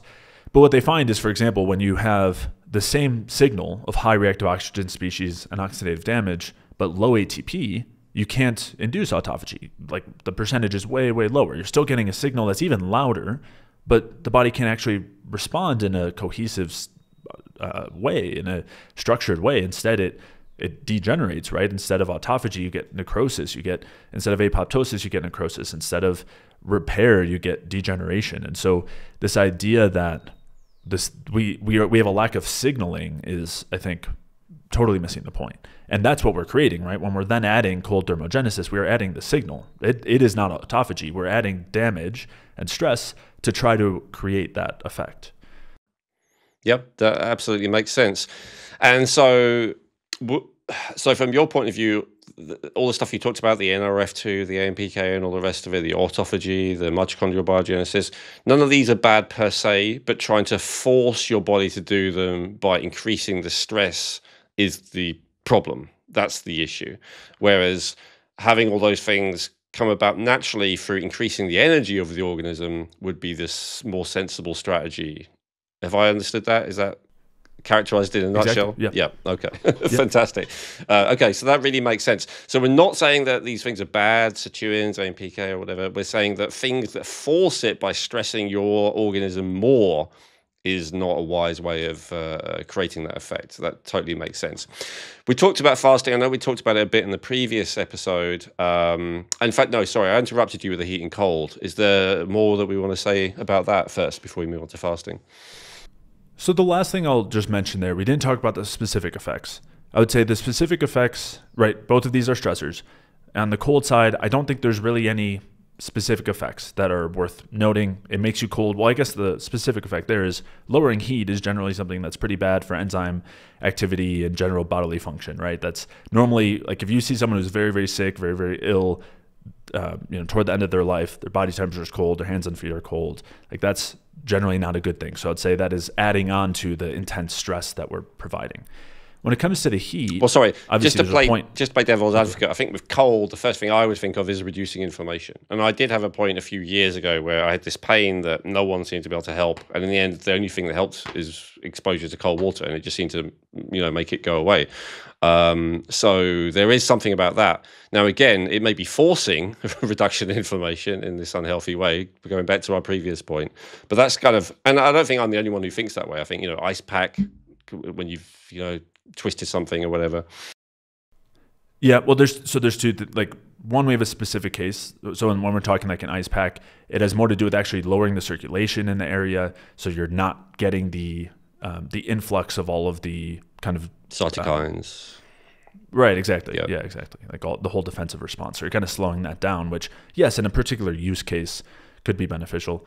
But the other thing is these things are good for lifting up your mood and lowering inflammation. And so is cortisol, right? So is cortisone. That would be another option. That doesn't mean it is not coming at a cost long-term. It doesn't mean that's the way that we want to reduce inflammation or the way that we want to improve our mood. Oh, actually, let's do a brief digression on that then, because of course, one of the benefits of cold that's talked about is that it increases opioids, endorphins, endocannabinoids, which generally are considered by, as I said, people with my kind of background as a good thing because you kind of want to feel high. I'm not into it these days. Not only do I not take any of those substances, I don't even do any of the practices which would stimulate them. So I have changed my perspective on that. But that's more from an experiential point of view. I'd love to hear the science behind, because I know that certainly Ray Pete talked about how endorphins are not really a good thing and not something that you would want to stimulate and raise. Would you mind talking about, endorphins and endocannabinoids? Yeah, it dovetails in perfectly, right? The way that we produce these endogenously is extreme stress, right? It's known as like the runner's high. If you run long enough, if you induce that stress long enough, your body's recognizing that it is in such a dangerous, harmful situation that's so uncomfortable that it releases things that will help you feel okay to get through the immediate result. Like if we're not going to be able to stop it, if everything in your body is saying, let's not keep doing this, and we force it because we are running from the tiger still, it's going to at least help us get through it by providing these things, just like the cold, right? And we get the noradrenaline, we get a number of things, but we do get the endorphins and everything. And yeah, they're a short-term mood lifter for dealing with intense stress. Long-term, they act just like any other stress signal. They act as signals, right? Or it's not necessarily that they're like coming at a cost where we need to expend energy to produce them. But when our body is seeing these, it is a sign of seeing extreme stress, and long-term is a dampener. It's something that slows our metabolic rate. Say, like serotonin, melatonin are great examples of this as well. Things that really slow and dampen our metabolic processes and shift us toward more of a hibernation state because they're reflective of intense stress. And so I would say, again, short-term gain at a long-term cost, essentially, and not systems that we want to be relying on at all. I would say generally systems that we want to be very inactive. We don't want to have to activate them, and we don't want to have to rely on those, just like we were talking, relying on coffee for energy. We shouldn't have to rely on those systems for a good mood. Yeah. I have to say, I used to love the feeling of, first of all, those substances as exogenous, then the internal feelings. I think Ray Peat was the first person I came across where he described high thyroid or high T3 as a feeling of joy. And I have to say, I agree with that, having now experienced that. High ATP and high thyroid function brings about joy. And the joy that you get from it is actually superior from endorphins, endocannabinoids, adrenaline, all of these kind of more serotonin, all of these stress hormones. But I understand if you're in a kind of situation of a normal level of stress that most people are just struggling to get through their day, then absolutely an endocannabinoid, an endorphin, whatever, they feel like an upgrade, right? They're blissful, relaxing, mind expanding, all of these kind of things. But they're not as beneficial as just feeling full of energy, which I know is the crux of what you teach. So I definitely agree with that from a practical, experiential point of view. How about meditation? Because meditation has been shown to increase these. Would you say that even meditation is like stressful? Because you're it's kind of hard to meditate for most people. They're kind of forcing themselves to cut out all the external stimulus, temporarily. Maybe they're forcing themselves to focus on one thing. Maybe you don't think it's stressful, but why do you think it does stimulate these so-called feel-good chemicals like endorphins and endocannabinoids and even serotonin sometimes? Yeah, so meditation can obviously mean a lot of things. What happens is, as soon as something like serotonin gets labeled a happy hormone, which at this point is I don't want to say a lie, but it's at least false. Yeah. and like well known to be, like there's nowhere in the scientific literature where people are saying that. And when they did, it was a very short period of time, because pretty soon after it was recognized that is not anywhere near accurate or simple. I think I think it's all about contrast. I think if you're in a state of constant anxiety, then serotonin kind of is a happy hormone because it's just a respite, and it's just relief. And sometimes that is like whether something's an upgrade or a downgrade experientially is a lot down to what you were in before. And so I think, a feeling of serotonin can seem like happiness if you're comparing it to, constant terror and anxiety, which a lot of people live with, but it's not real happiness. It's fake happiness. That's how I would put it.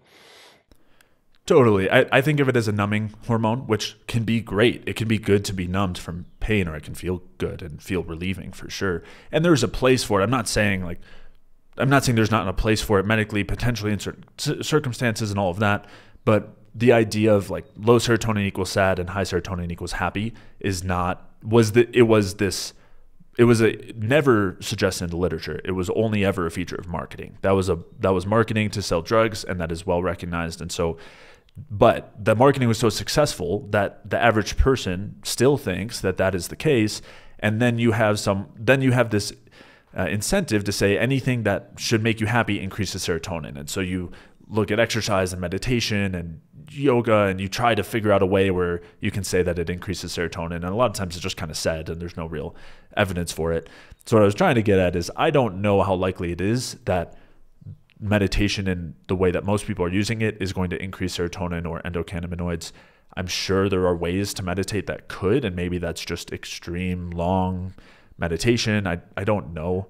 But I'm trying to think back now to substantiate this claim I just made, and I think what I remember is actually probably the studies that I saw, the meditation always had a breathing practice component to it. So it may well be the breathing, because you are potentially either flooding your body with you are depriving your body of carbon dioxide by hyperventilating, which would then be a stress response, which would then flood you with endocannabinoids, or maybe you are holding your breath for a long time, which would increase the CO2, which again could stimulate a stress response. So that might be it. I'll have to see if I can see any research that says that it increases endocannabinoids or endorphins without any breathing component. So that might explain it. So sorry, we were talking about, we've gone for all around the houses. Can we talk about breathing, because it often is sold in line with cold, actually, before we talk about heat? Like, what's your perspective on the extreme, like, let's say Wim Hof breathing or things like it? Yeah, so in the essence, there's hyperventilation, as you said. And when we hyperventilate, which is a crucial part, I mean, essential part of the Wim Hof breathing, we blow off our CO2. And that is essentially really problematic for oxygenation, because we need that CO2 to be able to take up oxygen at the tissues and to be able to take up oxygen at the lungs as well. And that basically puts us into a stress state. Like, low carbon dioxide is one of the best ways to create stress and impair energy production, because our cells don't have the oxygen to be able to utilize. And so this is pretty well recorded as far as, and this is because Wim Hof did a study using his breathing technique to show that it was able to lower inflammation. And so he did his breathing, and they studied they measured everything, and they found that it induced hypocapnia, which induced hypoxia. So he was hypoxic. It induced a massive stress response with a lot of adrenaline. And then when he was exposed to some sort of bacterial agent, it might have been endotoxin. I don't remember exactly what it was. Yep. Endotoxin, yep. And he didn't have an inflammatory response. And he says, look, it works. And it does in a sense, but basically what you've done is you've ahead of time caused the stress response, so that then you don't get the stress response when you're exposed to the next stressor in that like same phase. And that, I mean, it was an accurate depiction of what's going on. And I just think it's exactly what we don't want to do. Like, we don't want to over stress ourselves so that we are less affected by the smaller next stressor that we experience. Our bodies are pretty good at, in most cases, at proportionally responding to what we're exposed to, which we want to try to minimize anyway. We don't want to try to expose ourselves to endotoxin. Well, can we just remind people why we don't want to do that? Because I've heard this, remember Fight Club, where he talks about once you start fighting regularly and all the everyday stuff seems like no big deal. And that's kind of appealing to the masculine part of you, right? Whether it's fighting, whether it's extreme this, extreme that, it's kind of appealing. Like, I'm doing such a tough thing that all the everyday stuff is not fazing me. It's no big deal to me. So can we remind, especially the men watching, why that's not such a good idea long term? Yeah, so there's, as you're saying, like this philosophical, cultural friction, because that is kind of what we're sold to. And normally, I think Fight Club is a good example. They're basically saying like the average existence is worthless because we're spinning on a hamster wheel, right? We're running on a hamster wheel. And so this feels meaningful. And I think it's kind of a good analogy, right? If our life is running on a hamster wheel, then we need to, we can create meaning by exposing ourselves to difficult things.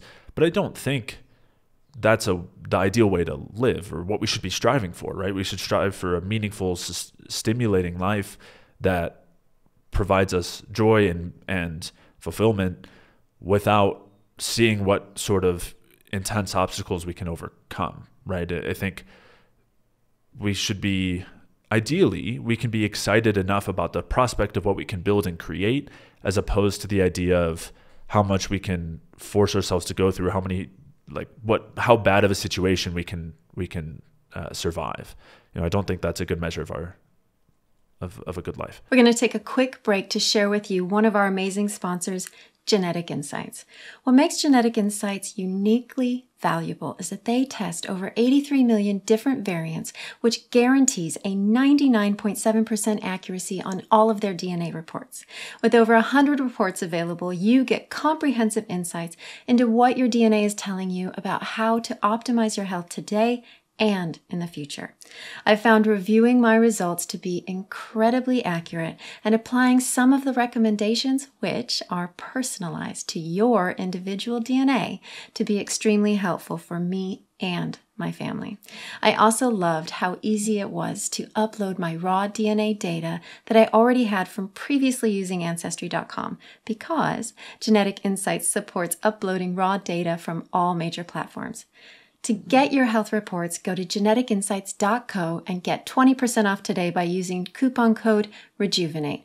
Remember that supporting our sponsors supports our podcast, which allows us to keep sharing this important information with you free of cost.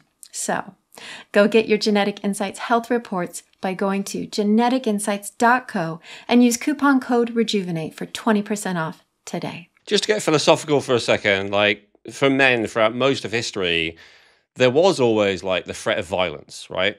Whether it's from wolves and tigers and this and that, or whether it's a rival tribe, rival civilization, all the rest. And so, you know, especially men, but really everyone was always like on high alert. And, you know, it was good that if suddenly your village is overrun by a whatever, that you're not completely freaked out because you're kind of like, you've hardened yourself, you've steeled yourself to that. Like, so do you think that like the perspective that you're giving is maybe an evolutionary luxury? And I'm not saying that to make it like a bad thing, but like, and I guess conversely, and I often make this argument to people, would you say to the people who are like still kind of maybe in love with this perspective of stress is good, would you say that like, well, okay, I'll just say the way I say it and you can give your perspective here. Like our ancestors probably wished, God, I wish, you know, for my children, for my grandchildren, for some of my descendants, that they wouldn't have to go through the hardship that I have to, that they wouldn't have to constantly worry about being killed by violent death, that they wouldn't have to constantly worry about being eaten by some predator. And now we're finally in that position. We're at this, in some ways, you know, I don't know, right now anyway, in the UK, in the US, the chance of dying of a violent death is very, very low, despite what the news may make you think, compared to most of history, where it was actually pretty high.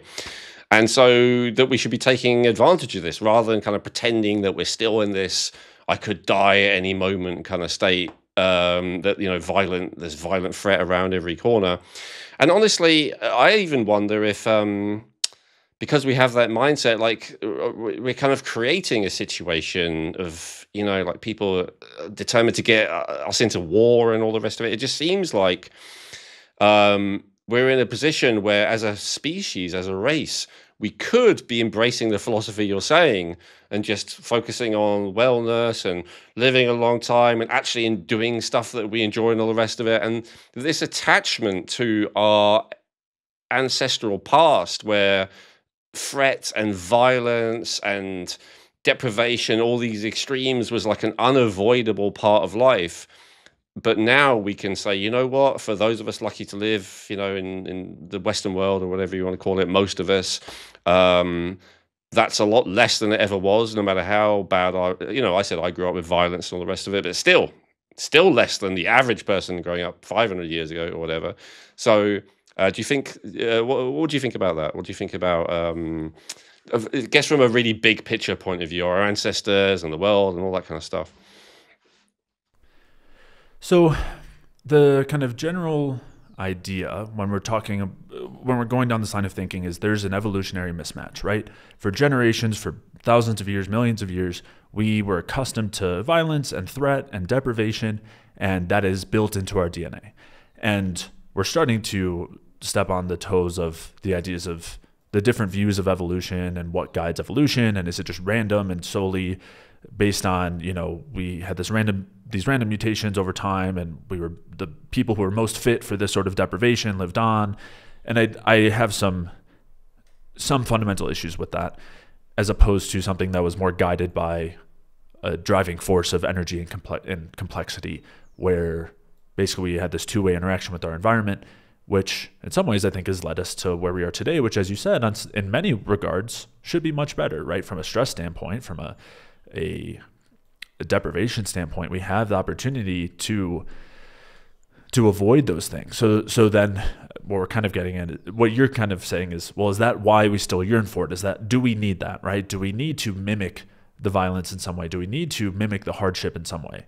And I look at that as more of a drug due to other deficient aspects of our society. So yes, we are as we have less deprivation in certain ways, but I think we have more deprivation in other ways, like social interaction and nature and sunlight and actual good quality food that is not the product of these ridiculous industry standards and meaning, right? And so I think we are looking for that and trying to replace it with being able to overcome the toughest thing we can is kind of, I think it's a more primordial view of it. Like I think it's, people are looking for something.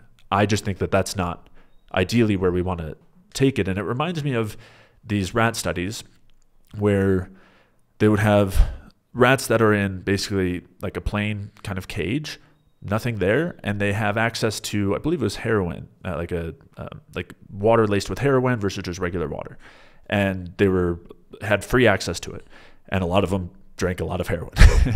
And then they had they compared this with another group of rats who were in this massive enclosure with tons of stimulation and toys and social interaction, and they still had the same access to the heroin water, and none of them drank it. And I think for a lot of people now, a slightly better drug is enduring hardship, perhaps. But I still think it is a suboptimal replacement for what could be. And I think that's, So that's a great answer. So if I could summarize, rather than the problem is we're getting too soft because we don't have enough challenge, you would say, and I agree, the problem is not that. The problem is we're still deprived in ways, but it's ways that are relatively evolutionary new, so we don't recognize it as easily. Like we're deprived of sunlight, we're deprived of fresh air, we're deprived of contact with the earth, we're deprived of clean food, we're deprived of community, we're deprived of connection with something meaningful, maybe some higher purpose.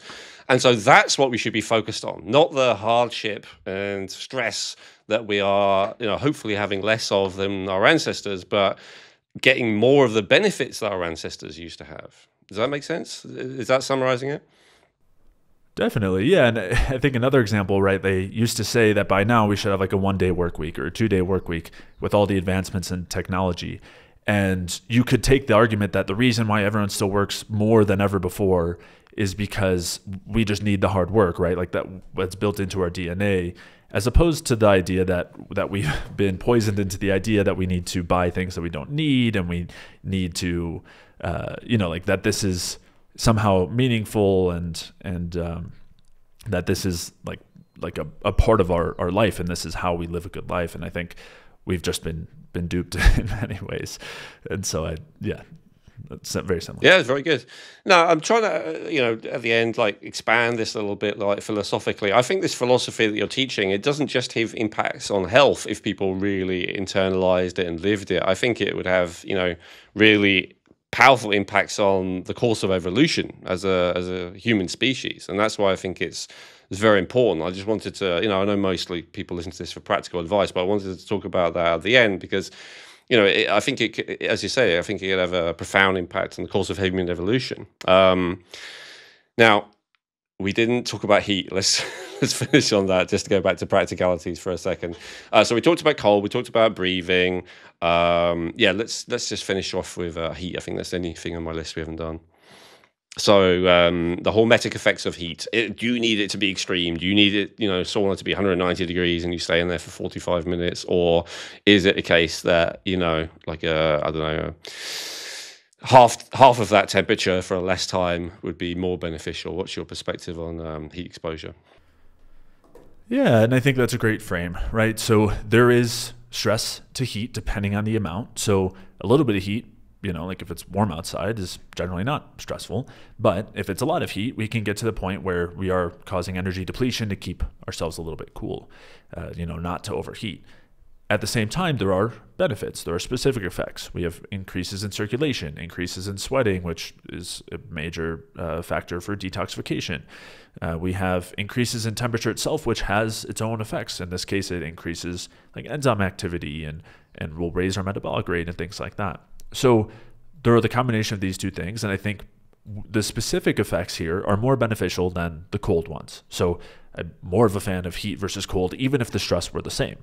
But I would say just like exercise, we want to get the benefits of the specific effects with minimal stress. So what that means is just staying in long enough to try to get those other benefits without feeling stressed, without feeling like we're getting and it's, again, hard to maybe gauge based on how you feel, but ideally you evaluate how you feel after, later in the day, and just kind of the general idea of how it feels in the moment, how uncomfortable it is. Generally, we don't want it to be particularly uncomfortable. It should feel pretty good. As you were saying, we don't need the temperature that high, and we don't need to be in there that long, because those things are just going to be jacking up the stress side of things as opposed to just getting the benefits. And the people who are telling you the opposite, that, the heat shock proteins are some of the major benefits, and it's good, to have it really intense because it increases growth hormone and all that stuff. Would you refer them back to our previous conversation of maybe some of those effects are beneficial, but to get them by increasing stress is counterproductive? Yeah, exactly. I'm trying to think of a good analogy, but in any case, yes, there's a place for, like, it's great that we have heat shock proteins, right? If we didn't, we would be in trouble when we were exposed to heat, but that doesn't mean that it's beneficial. And because that's where it's coming from, right? They'll look at an organism and knock out a pathway and say, look, when you don't have any heat shock proteins, bad things happen. And it's like, yes, that's true, but that doesn't mean that more is better. It doesn't mean that intentionally stimulating that pathway is better than not. And so, yes, just because we have these abilities to adapt, like cortisol, it's great that we have it. If not, we wouldn't be where we are today, that's for sure. But that doesn't mean we want to do everything we can to increase cortisol, even if it is anti-inflammatory, right? It is, but it doesn't mean it's the way we want to be lowering inflammation. Very interesting. Just a final one, if you have time. Maybe slightly off topic, but kind of, it just made me think of it. So I know that Ray Peat was generally against, correct me if I'm wrong, most of the pituitary hormones. He considered them all to be negative to one degree or the other. Some of the ones that are considered kind of beneficial that people want to stimulate, like one well-known one would be growth hormone. Would you mind touching on that? And then possibly related, so asking the same question, oxytocin. Oxytocin is one that I see benefits for potentially. I know that there are some drawbacks as well, but there are potentially a lot of benefits. So would you mind giving your perspective on those two hormones and whether it's beneficial to raise each of those? Yeah, so there is a time and place and for any of these. And again, it's great that we have them. We need them. We definitely need growth hormone, definitely need oxytocin. Like, these are important. That when it comes to, let's just say, growth hormone, that doesn't mean more is better. It doesn't mean it is inherently good to have higher levels of growth hormone or to stimulate growth hormone production, just because it is useful in some cases. And as the name suggests, it's very much necessary for growth. It's also worth mentioning that while there are certain times where we need to be growing, growth is also one of the most primordial defensive reactions that we have. Like, if we look at the simplest organisms, things like yeast will grow when they're under stress. And we actually do something somewhat similar, right? If you have a cut, we have to grow new tissue.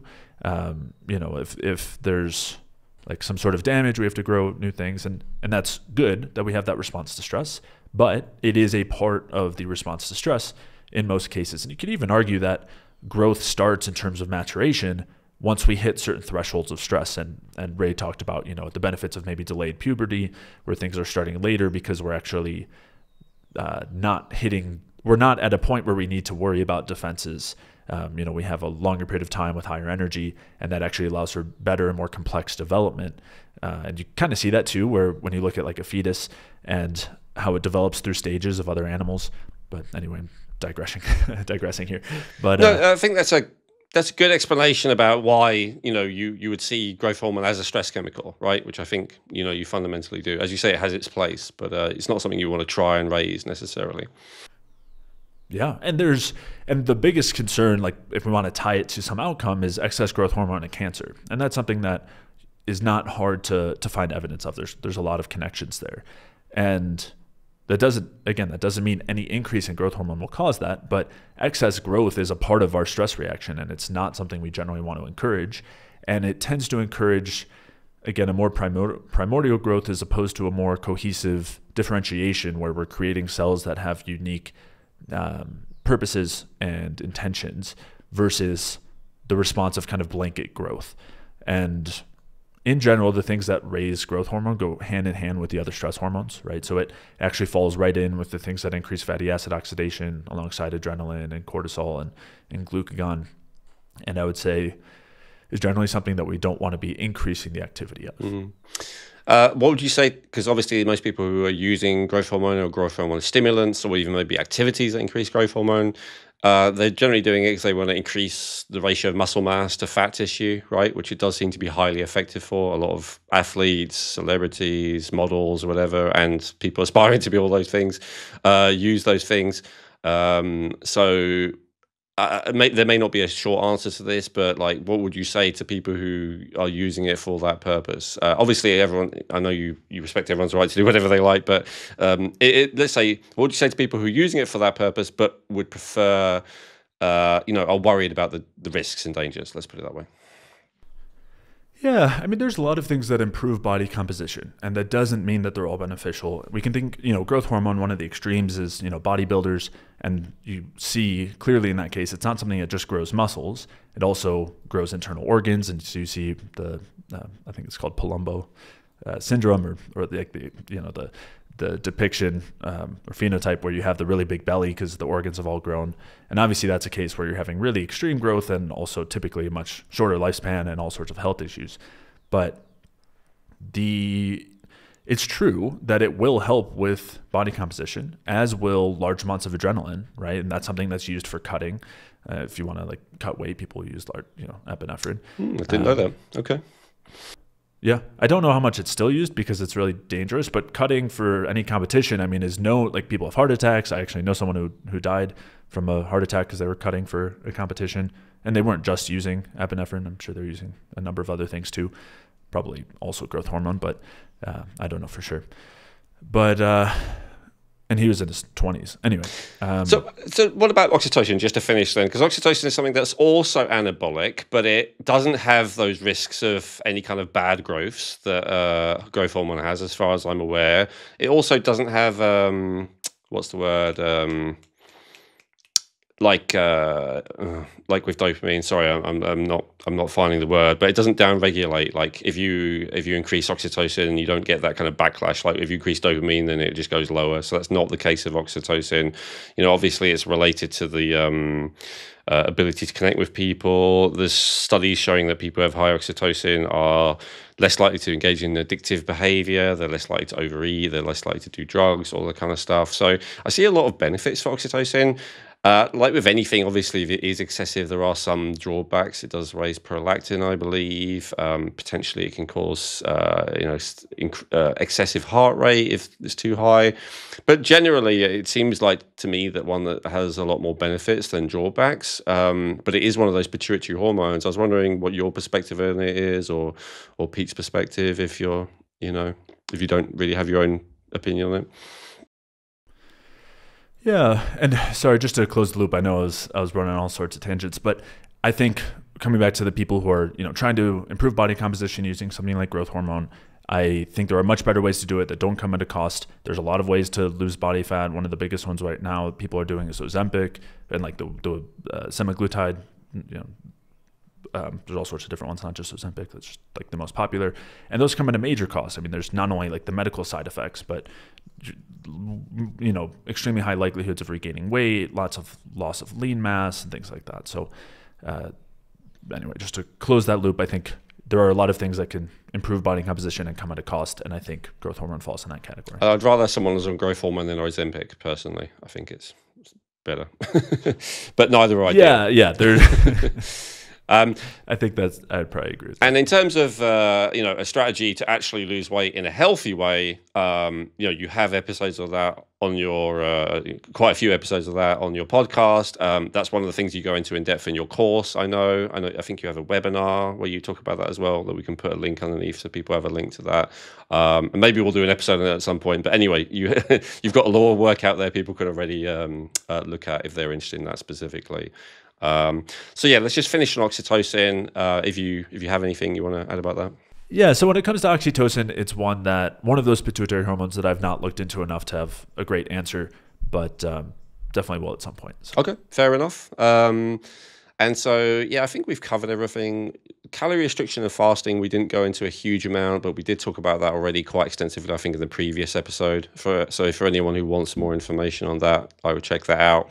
But yeah, I just want to reiterate, Jay, I think that, you know, what you're teaching is fantastic. I really appreciate you going in depth, summarizing, you know, the responses to a lot of these very popular things. I think it's hard for people to accept the possibility even that a lot of these things are bad for them, for a couple of reasons. First of all, because, you know, authorities that they trust are telling them that it's beneficial. And then second of all, perhaps for those evolutionary reasons that we speculated on earlier, that there's this kind of deep-seated belief in a lot of us that we have to struggle in order to feel good. Like this concept of sacrifice, I think, you know, you have to give something up to get something you want is huge, and suffering being a part of life and all the rest of it. And I think, you know, the work that you're doing to help reprogram people in that regard, to realize that you can actually be healthy and happy and successful and all the rest of it, and also a good weight, not overweight, have enough muscle mass, all of that kind of stuff, without stressing yourself out, without pushing yourself too hard, without depriving yourself, without going into hardship. I think it's, you know, it's reflective of a major paradigm. And I realized that, you know, Dr. Pete, whose work influenced you, he was really teaching the same principle, right? This idea that increasing energy and increasing the level of joy and reducing stress is, you know, really the best thing you can do for your health and your own well-being. And so I really appreciate you continuing on that work and, you know, explaining it so well. I would say it's, you know, you do a really good job of making it accessible to people and easily understandable to people. So I do highly recommend for everyone watching or listening to check out Jay's work. Tell people, we'll definitely in the show notes, we'll have a bunch of links for, like we did in the last episode that you were on, for topics that we specifically talked about today that I would highly recommend people check out. But other than that, if they're just listening, they don't have access to those, where should people go to find out more from you, Jay? Yeah, well, thanks so much for the kind words. I really appreciate it. And I enjoyed the conversation. I think it contributed in a positive way energetically. So thank you. Yeah, as far as where people can go as a good starting place when it comes to maybe a diet that's really supportive of metabolism and producing energy, I have a one-page infographic called the Energy Balance Food Guide, and categorizes foods based on how effectively they support our metabolism. And also in the case that we're dealing with gut issues, which can be a major issue, it has a separate scale to help people, you know, kind of reconsider or reevaluate different foods with that in mind. So that can be found at jayfeldmanwellness.com/guide. And other than that, my website is jayfeldmanwellness.com, and I have a podcast called the Energy Balance Podcast, and all that information can be found by searching around. Fantastic. Well, thank you so much. I really appreciate your time, and maybe we'll see you again some point. Thank you. Hey, thanks for watching the video. If you enjoyed that, I recommend watching our latest episode, which you can do by clicking above, and make sure to subscribe, like the video, comment, and share with anyone who you think might appreciate it. Thank you.